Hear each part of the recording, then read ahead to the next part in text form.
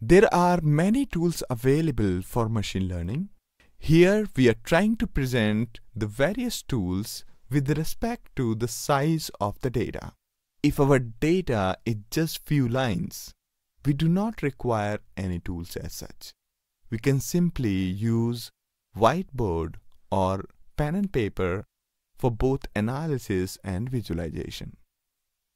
But if our data goes beyond few records, we can use MATLAB, Octave, or R for analysis and visualization.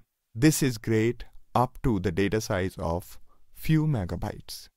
If our data is beyond megabytes and is within tens of gigabytes, then analysis can be done using NumPy, SciPy, Weka, and visualization can be done using Flare, mchart, etc. But if the data goes beyond gigabytes, we would have to use distributed computing libraries such as MLlib for machine learning, SparkR for analysis, GraphX for complex graph processing. The other similar libraries from Hadoop ecosystem are Mahout and Giraffe. Also notice that there is no visualization tool in case of big data. Why?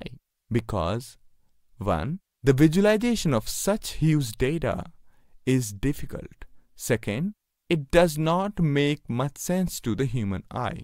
Instead, we first process big data to compute summary and then plot the summary.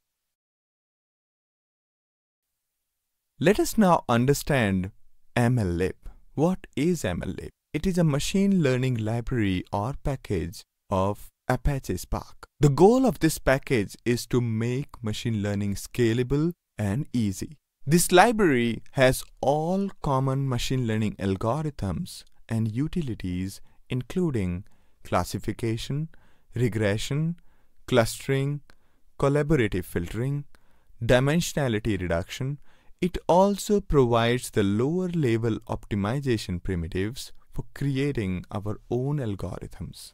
It has the concepts of pipelines to help you create the machine learning workflows.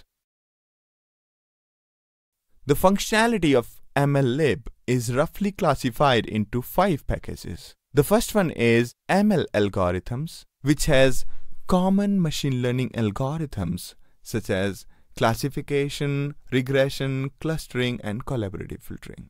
Featureization tools contain the functions to help in feature extraction, transformation, dimensionality reduction, and selection. The third is pipelines. In pipelines, it has tools for constructing, evaluating, and tuning machine learning pipelines. As part of the persistence, it provides the ability to save and load algorithms, models, and pipelines. The saved models and pipelines can be transmitted over the wire or saved to the disk for running in production. The rest of the utilities that it provides are related to linear algebra, statistics, data handling, etc.